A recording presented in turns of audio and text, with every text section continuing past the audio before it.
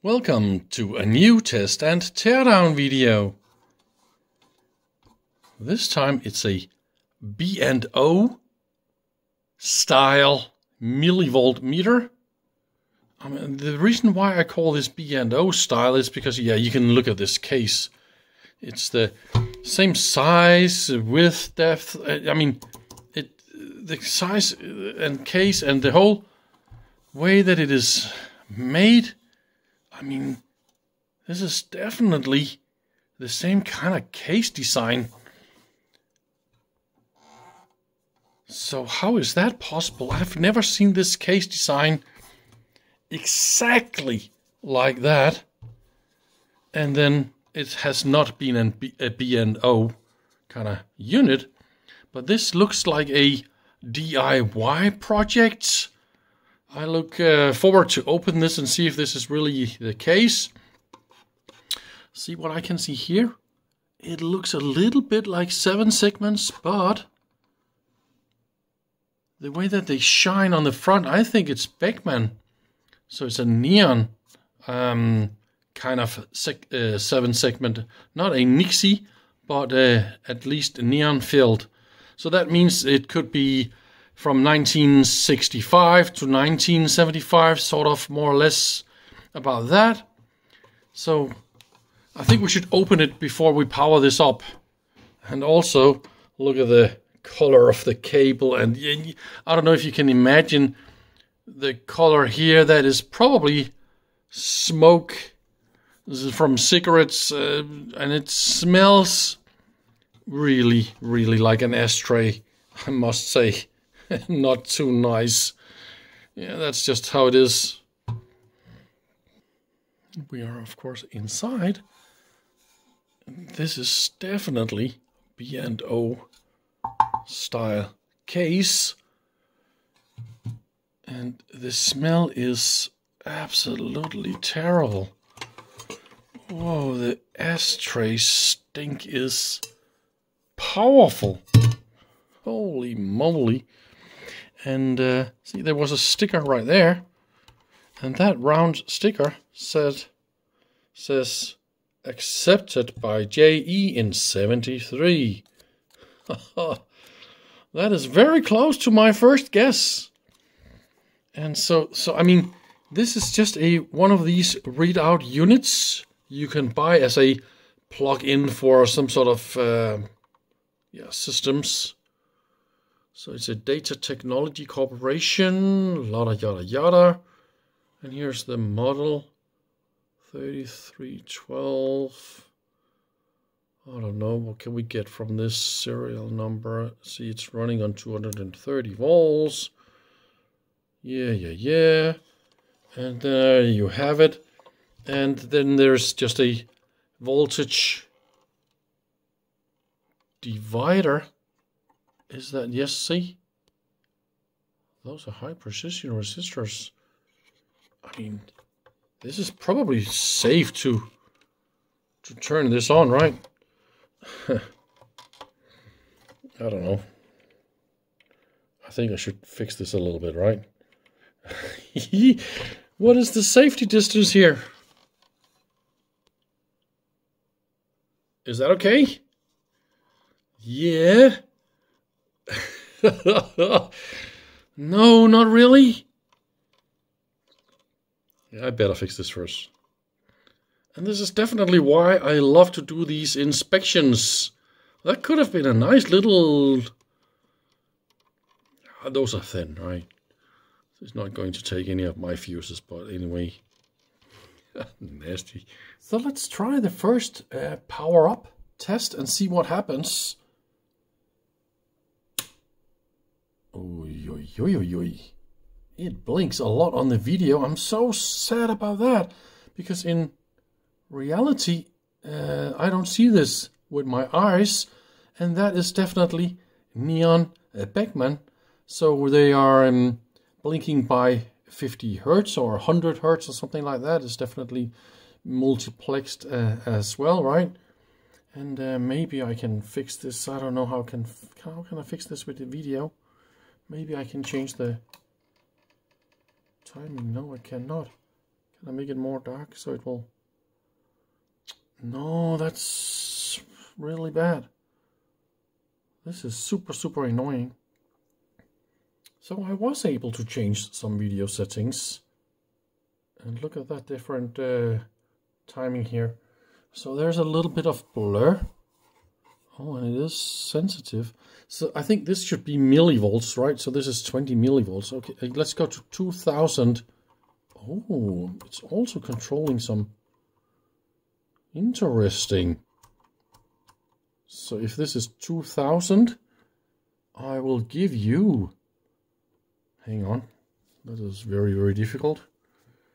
I think I will give you a 1 volt. Okay. Ugh. Let's get in here. Oh no! That is not working. Okay, so it's volts. What you see here is volts. So this is misleading. This is only the instrument. Okay. So this is the 20 volt range, and it's probably gonna... Yeah, oh, there's a broken digit. But that's probably gonna come back after a little bit of time. If we just look a little bit, I think I can see that it's growing and growing.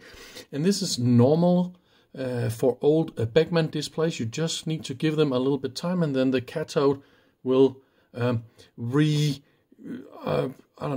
rebuild itself or re-clean itself somehow. I will just leave this on until tomorrow, and we're gonna see if this is any better. It's using 4.3 watts, and I'm quite happy with this. This is very accurate. You see 1007, and I didn't verify this yet, but here it says 1008. But we've got, of course, some method to test this. But I mean, so far. So this is 2 volts. So this should be 200, right? Let's go down to 100 millivolts, and then, I mean, all the ranges seems to be working.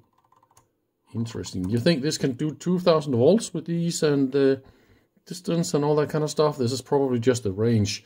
I mean, I don't dare to give it that much. But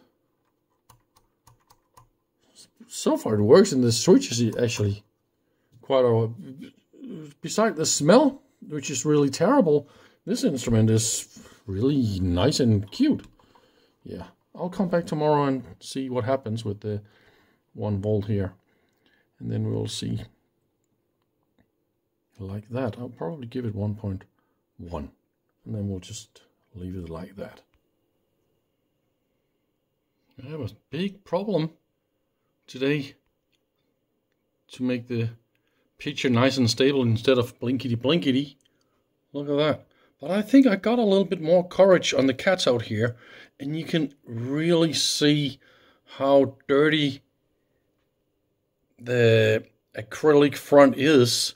I think this is due to smoking, but the whole unit is really nasty. I think I want to try and get inside this box.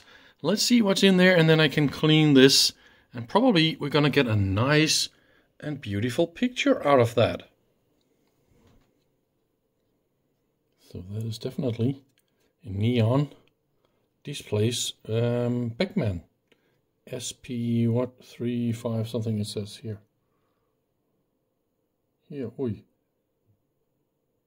Why can't you focus, you sad? What SP351, and the other one is of course different, 352.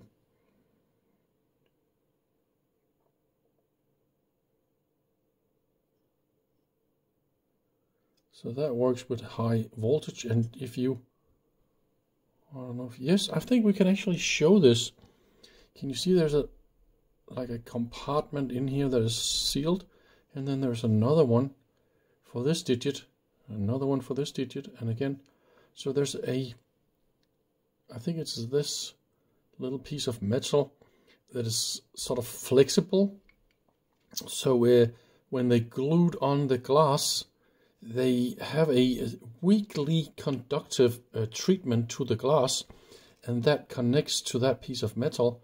And this is of course the common anode for each of the 4 segments.